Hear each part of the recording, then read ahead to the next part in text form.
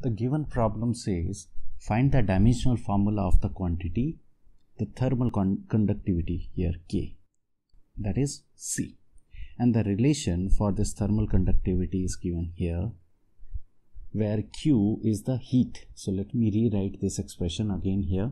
So Q is equals to K A theta 2 minus theta 1 into T whole divided by D. Q here is heat, K is the constant of thermal conductivity K, A is the area, theta 2 minus theta 1, that's the temperature difference, T is the time, and small dA here is the length, the separation between the two ends. So here we can figure out the value of K by taking all the other parameters other side, QD whole divided by A into theta 2 minus theta 1 into T. Let me write this as equation 1. Now let's first introduce our dimensions of the known quantities. So Q is heat. Heat here is a form of energy.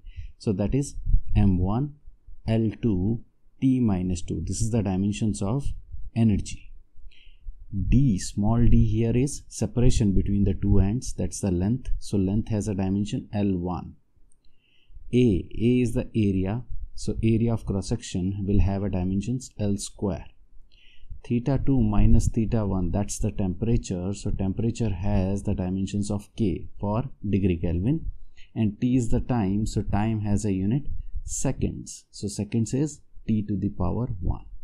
Let's substitute all these values and figure out our dimensions for K. So K will be equals to Q. Q is M1, L2, T minus 2 multiplied with D. D is L1 whole divided by area, which is L square, multiplied with the dimensions of temperature, which is K, and dimensions of time, that is T.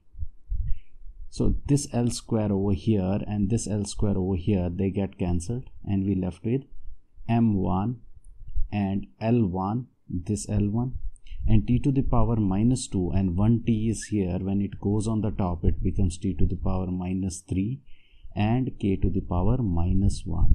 So this is the dimensions of K, thermal conductivity.